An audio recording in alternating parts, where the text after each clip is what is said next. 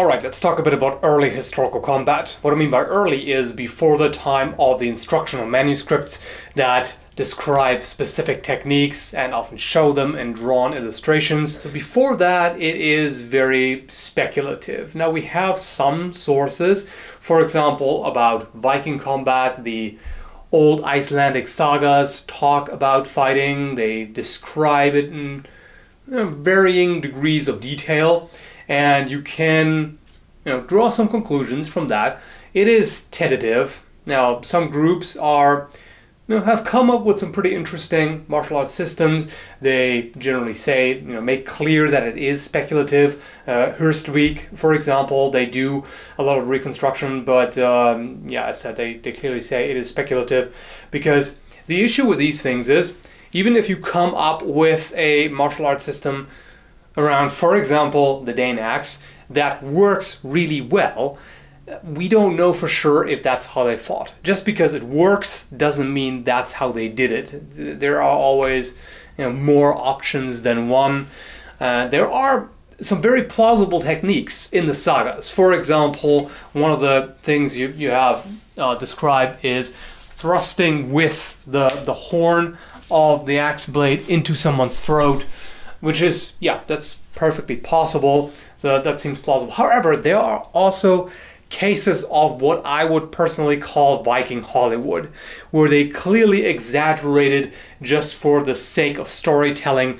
Especially also, you have to keep in mind that people at the time didn't have this concept of objectivity that we have nowadays in the sciences, and they weren't concerned about telling history as close to reality, like as precisely exactly this is how it was.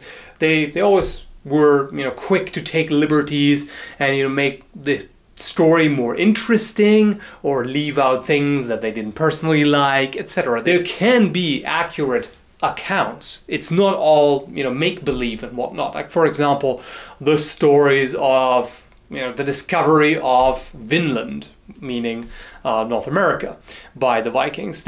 We actually have archaeological evidence that shows that yes, they were indeed there, and a lot of the things they talk about in the sagas are indeed plausible. However, there are also things like, and this right here I'm going to read to you, he kicked the bottom of the shield up into his mouth so hard that his face ripped open and his jaws fell down to his chest.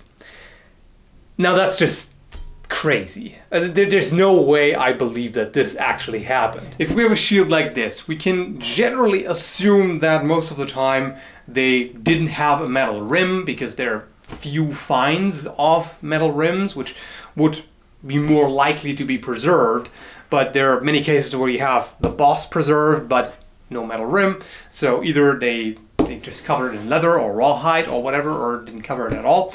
So to think that this would be driven into somebody's face hard enough to just split it in half, that's just ludicrous. I mean, to generate that sort of force, that would most likely break the shin of the person kicking the shield or the foot before that would actually happen. So that seems very, very unlikely, to say the least. Now, this one I definitely do not buy at all. So there's one story where a fighter grabs the opponent by both shoulders, and there's a rock behind him, and he jumps backwards over the rock and then pulls the other guy down and splits him in half over the rock.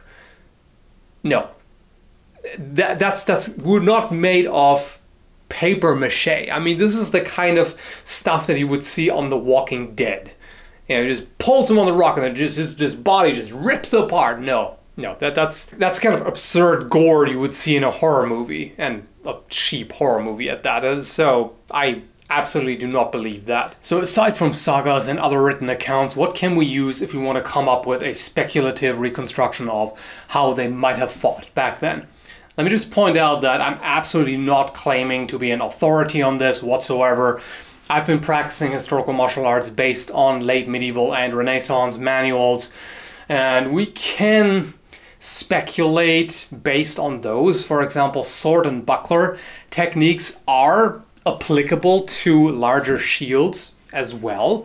Not all of them work the same way, but you can assume that there might have been some carryover, but it might also have been completely different because we're talking several hundred years in between here. So a lot may have changed, especially also considering that a buckler is quite a bit different than a shield. There has been the whole debate about whether a Viking sword was used with a hammer grip or a handshake grip, or if it were, throwing it out like this and letting it slide down. If you were to use the hammer grip, you would have to use more draw cuts, so closer to the body, which also makes sense. Both can be effective if you're doing it well, but we don't really know. And in fact, also, one thing I should point out as well, there is really no reason to assume that everybody fought the same way.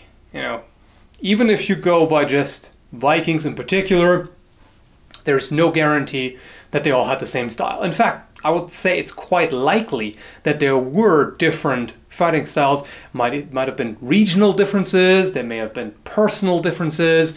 So, different people may have preferred different things. In fact, it's possible that people back then even debated which grip is better. Even when trying to exclude impractical things, again, we don't know for sure. For example, a really bad thing to do is either in a thrust or a cut is this kind of broken wrist position where you overextend the wrist, and that takes quite a toll on the tendons. You can injure yourself very easily, and it's not as efficient biomechanically.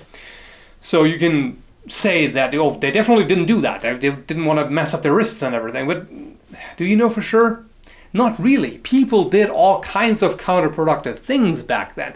There were very dubious, quote-unquote, medical practices that did more harm than good that people just weren't aware of. Now, that's not to say that people were stupid. Not at all. They just had limited knowledge, and especially their anatomical knowledge was very often limited. So things like this, they might not necessarily have been aware of. And this kind of thing is not that easy to figure out. I mean, if you don't immediately get wrist pain as soon as you do a couple of those swings, and most likely you won't, the problem is going to show up later. And when it does, then it's hard to figure out why. What is this connected to?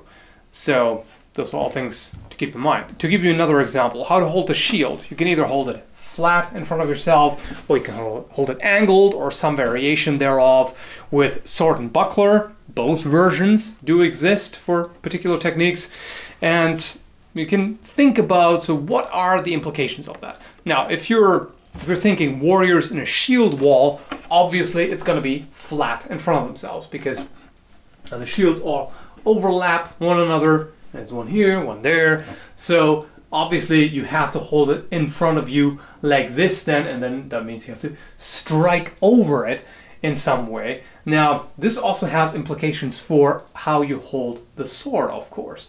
So it may very well make sense to use the hammer grip in this case, and indeed do fairly short strokes like this, because that way, if you look here, my hand actually stays behind the shield most of the time, as opposed to if I wanted to get maximum reach and just throw it out like this, now the entire arm is past the shield.